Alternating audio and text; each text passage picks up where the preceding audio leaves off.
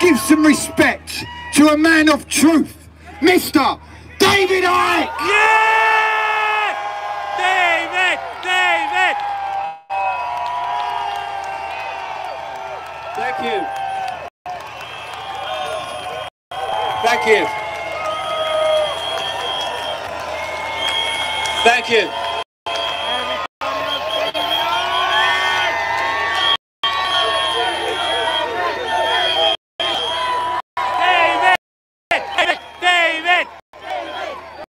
To think that people used to laugh at me in the street. Yes! Speak your truth and the world comes to you. Oh, yes. Whoa! What a sight! I have dreamed of moments like this so many times and despaired here and there that they would ever come, and here it is. Humanity awakens! Share this out there, guys. No, it's not the majority yet, nor even nearly so.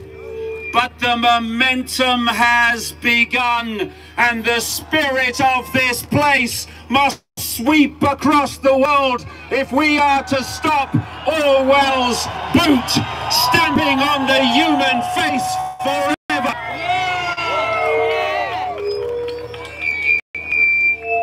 We face a big, big challenge, and it will require enormous courage, unquenchable determination and fortitude. But we will not crumble. We will not fail.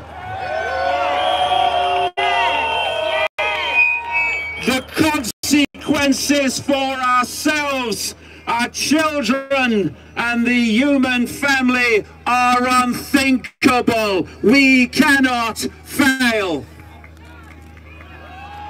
We have come here today to put on public display our individual and collective self-respect. Self-respect is that which has broken every tyranny in human history. For self-respect always triggers the power of no.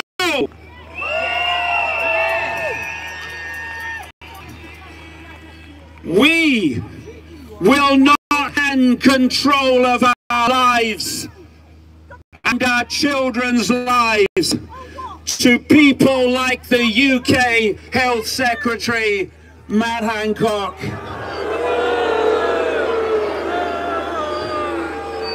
A man who, if his brains were gunpowder, they would not blow his hat off. Oh, my brain's about to explode. Here he goes. Puff. Hancock and Johnson, Whitty and Valance, Fauci and Burks, the fascist Daniel Andrews, Premier of Victoria, or what my brother Paul calls 40 watters. The light may be on, but it ain't very bright. Where is the self-respect in giving our lives to such people and doing whatever they tell us? Enough, no more.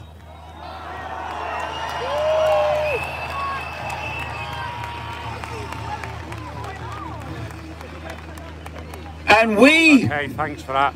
Are together in the most amazing way today, because we don't need to pick sides. We don't need to fight. We don't need any more division and conflict.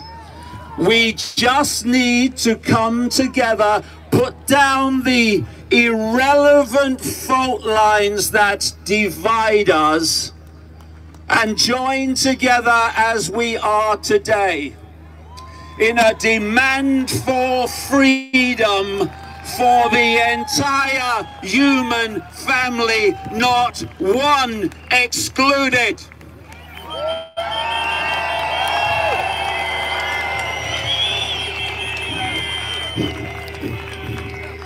Before us today is every race, every colour, every creed, culture and sexuality. We may not agree on the fine detail of life, but that's good. What a boring world it would be if we did. But we are united, putting down the fault lines of irrelevant labels to say we are freedom and we'll accept nothing less.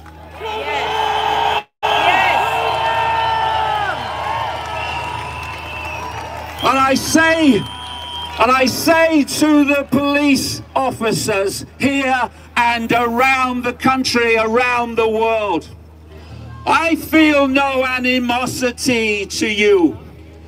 You are trapped by the psychopaths into enforcing fascism for the psychopaths.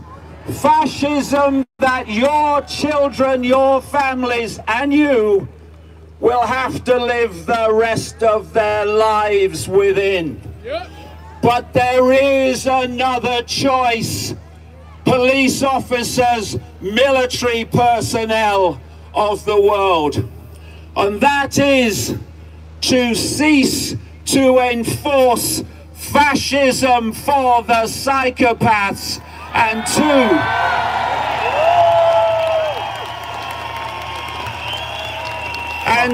instead enforce freedom by protecting the people from psychopaths.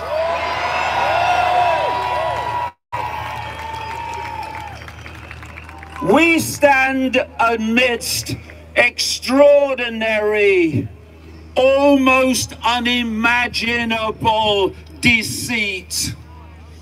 A deceit that includes a fake test producing fake cases to produce fake excuses for real fascism.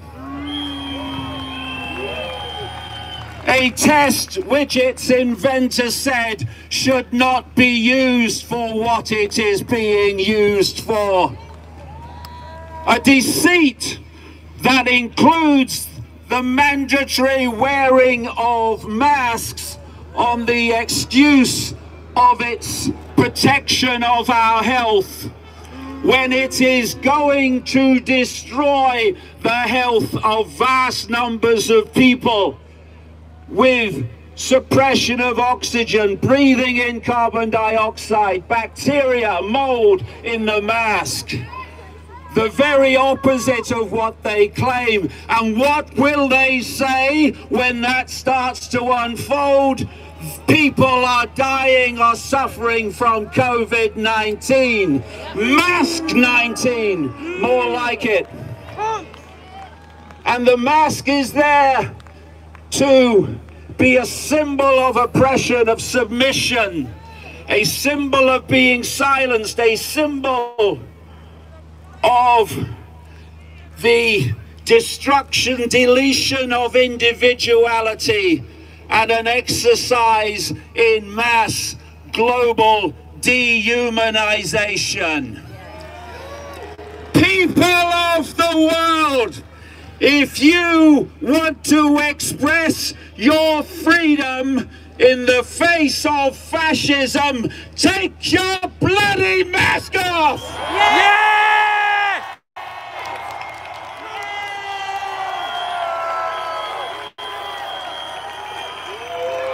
freedom!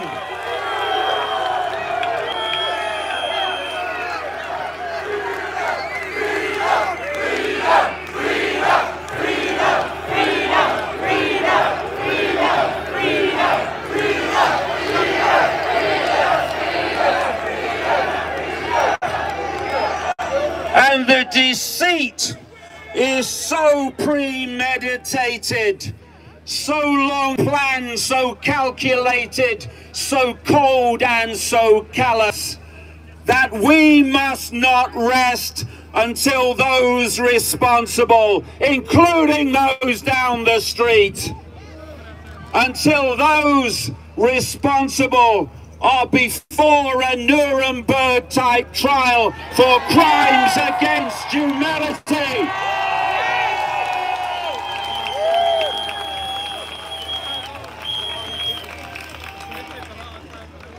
What is happening in current events is only possible because of a long-planned, long in the unfolding war on the human psyche. And the foundation of that war is to persuade billions of people that they are just little me with no power. For the psychopaths know that a little me mentality, a little me self-identity will by cause and effect lead individually and collectively to a little me life experience. So, number one, in building the new today and the new tomorrow, no more little me, be gone with you!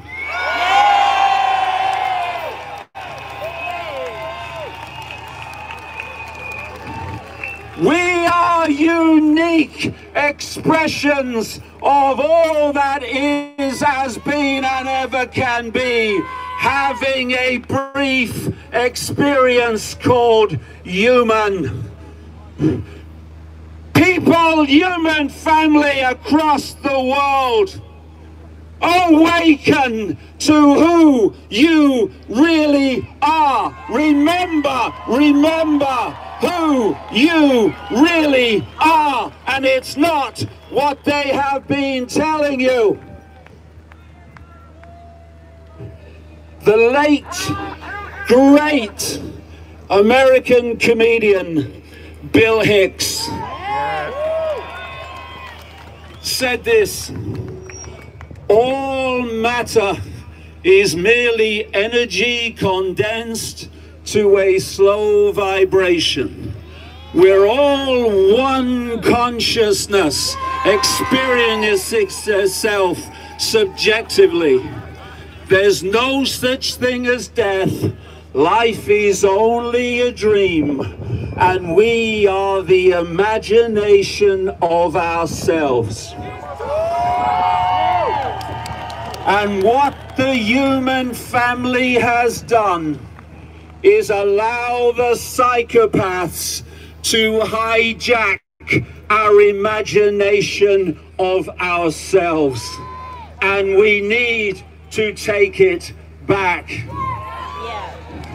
The psychopaths have kept from us a sparkling, sparkling truth which opens all doors and all gateways. That this world is but a dream, and the dream is the dreamer, and the dreamer is the dream. They are indivisible. What we believe, we perceive, and what we perceive, we experience. And it's time to take our minds back from the psychopaths, take our perceptions back from them, and to dream another dream. A dream in which the few controlling the many plays no part. Bill Hicks used to finish his shows like this. The world is like a ride in an amusement park. And when you go on it, you think it's real, because that's how powerful our minds are. The ride goes up and down, round and round. It has thrills and chills. And it's very brightly colored, and it's very loud, and it's fun for a while. Some have been on the ride for a long time, and they begin to question, is this real? Or is this just a ride? And others have come back to us and they say, hey, don't be afraid ever, because this is just a ride. And we kill those people. Shut him up, I've got a lot invested in this ride. Shut him up. Look at my furrows of worry and my big bank account and my family. This has to be real. It's just a ride. But we always kill those good guys that try to tell us that and let the demons run amok. But it doesn't matter, because it's just a ride and we can change it anytime we want. No job, no savings of money, just a choice right now between fear and love.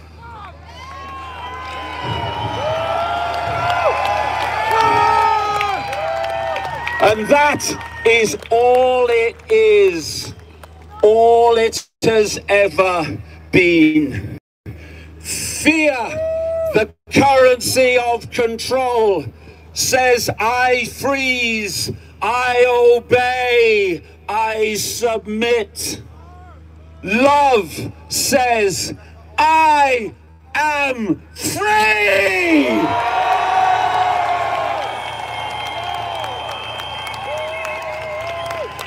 Love says, cries, freedom!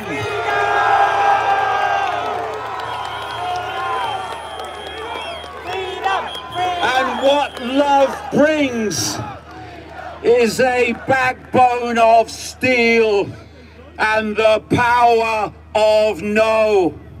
No, I will not cooperate with our own enslavement, and there are billions of us and a handful of you. When we wake up to that, the game is over. Who are we? Little me? No, no, no. We are the power in everyone.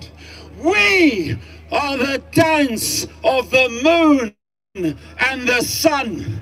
We are the truth that will never hide. We are the turning of the tide. Thank you very much. David! David! Let's hear it for David!